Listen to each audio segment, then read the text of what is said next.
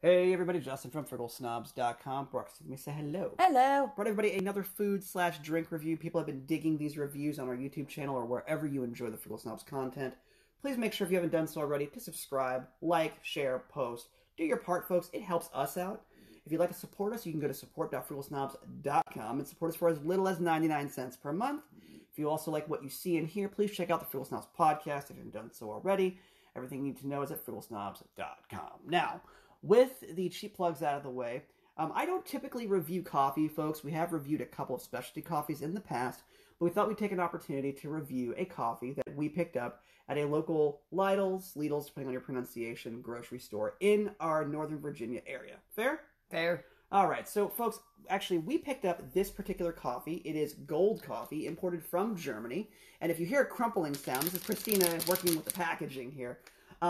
So this coffee was actually on a massive sale for us, so we had to pick some up.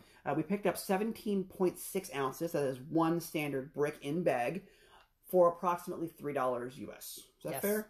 So it's a very good deal, folks. You're getting over a pound of coffee, vacuum sealed to seal in freshness and flavor for under $4. It's a pretty good deal, everybody. So we're looking at $3, and again, it's an import from Germany. And keep in mind, the normal coffee bag, 12 ounces. That is true. And again, you don't have that same vacuum sealed quality that we saw here. So we'll get into the packaging first, then we'll talk about the UTZ or UTZ certification, what that means, and then we'll go through the actual review and I'll wrap up with the snob rating. Is that fair? Fair. All right. So in terms of packaging, you will be greeted with a very bright bag, I believe a gold-colored bag for the gold coffee. Yes. Once you open up the bag, this is actually sealed inside of a freshness packaging mechanism, like a foil bag brick, which you see with standard brick coffee as well. But again, it's packed in there, folks. It is a brick of coffee. And as soon as you cut open that brick, you do hear the vacuum seal release, that sort of thing. So we're storing this, by the way, folks, in jars, a large quart mason jar and a pint mason jar. And again, these are not used jars. These are purchased from a store, ball mason jars, basically, with sealable lids with cap. Fair? Yes. So we were able to fill up 1 quart jar and 1 pint jar with this standard brick size of 17.6 ounces. We're sealing it in for freshness. Is that fair? Fair. All right, so Christina, let's go ahead and go through some of the particulars of the coffee. Again, folks, a review of coffee has to be finessed a little bit, so we're going to go through some of the uniqueness here. So this coffee is UTZ, or UTZ certified, which basically means that it's sustainable. Yes, it is basically sustainable. It is produced with sustainable farming in mind. Thank you for that. And it also helps their families. Yes, exactly. See, gives them better growing resources, training, teaching, whatever you call it. Hold on, Speedy. See, this is why I bring Christina with me for these types of reviews. And no, I have not had any coffee. Oh, I have. We're about to get to that. So, but like she said, folks, again, she fills in for me when I'm looking for words, and that's very rare, but when I do, basically, as she said, UTZ certified basically means that the coffee, that's 100% Arabica, picked, farmed, etc., is farmed sustainably, basically, as she said, to help out families, the environment, better growing mechanisms, etc. So, again, there's a lot of goodness, so to speak, that goes into a UTZ or UTZ certified product. Fair? And it's posted right in the lower left-hand corner of the bag, too. Yes, and by the way, UTZ or UTZ certification, I believe, came from Amsterdam, Netherlands. Yes. And I also believe that it was initiated in the early 2000s and... '02. And I believe it's also a certification for both cocoa and coffee production. Yes. Correct? Okay. So again, folks, you can look up all that good stuff on your own, because that's not why we're here, but wanted to point that out. So let's go through the preparation instructions, then we'll go through my flavor profile and wrap up with snob rating.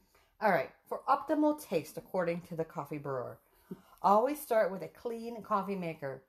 Use 1 heaped tablespoon of coffee for each 6 ounces of fresh, cold water.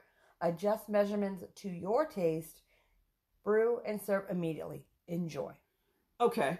So, as you can see, folks, I do not enjoy a 6-ounce serving. I'm actually enjoying this out of a glass, 14-ounce roughly, coffee cup. So again, adjust your measurements accordingly. So it would be 2 1/3, basically, for every 6-ounce serving. It would be 2 1/3 scoops. Now, in our case, for a French press production here in preparation method, we used 3 heaping scoops. Is that okay to say? Yes. Okay, so use 3 heaping scoops. Again, Christina brewed this for me, folks. Again, that's why she's here, to fill in all the details. I'm just here for the finesse. So, I actually did enjoy this coffee. has a very base taste to it. It is a medium roast, very low acidity. It does grow on you, so those first few sips are different. It is a European style coffee, folks, so it does taste different than what you're going to get off the shelf in the United States. Again, Folgers, Maxwell House, things like that, you're not going to taste the same flavor profile here. It does grow on you, though. It's a nice wake-me-up coffee. I actually enjoy it. I will be enjoying it, I think, consistently until I finish off the entire bag. I don't want to blend it with other coffees or get off of a routine here. I want to enjoy it for what it is consistently so that I can make sure that I enjoy it. In terms of the flavor, again, like I said, very basey, not a lot of acidity. And again, the European style coffee will taste different, everyone. I know everybody thinks that it will be the same. Not so. Christina pointed out soil is different before we hit the record button here. She pointed out soil is different. Farming methods are different on the review. So that is true. So check it out. It's a pretty good deal, folks. If you have a Lidl's or Lidl's in your area, depending on pronunciation, check it out if you can get it.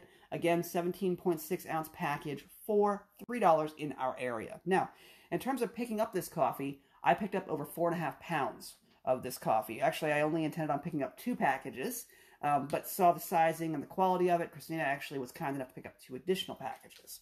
But again, 4.5 pounds of this stuff I had to drink, folks. So hopefully I'll continue to enjoy it and it won't become stale to my palate. In terms of a snob rating, I'd give it probably, I'd say a 3.75 to 4 star. We'll go with 4 star snob rating. It's not bad. If you want to get into European style coffee, folks, it is different and it's a nice way to introduce you to it with a medium level. And affordability. Yes, it's very affordable, folks. Again, I just want to point out before we wrap up here, Lidl's is not a sponsor of the Frugal Snobs or Frugal Snobs podcast. So we are not being paid to promote this product or to review it. We are honest. Yes, it's not a bad product, folks. Check it out. Or any other European style coffees, but it's a nice introduction to the palate if you're not familiar with European style coffee. We got to wrap up here? Yes. All right, folks. We hope you enjoyed this review. And as always, do your part. Please make sure you subscribe and do all of the wonderful things that you would do. Comment, like, share, post. And also make sure you check out the Frugal Snobs podcast. Everything you know is at frugalsnobs.com. You can support us at support.frugalsnobs.com. Till we speak again, folks, be well, never pay retail. Take care of yourself and each other.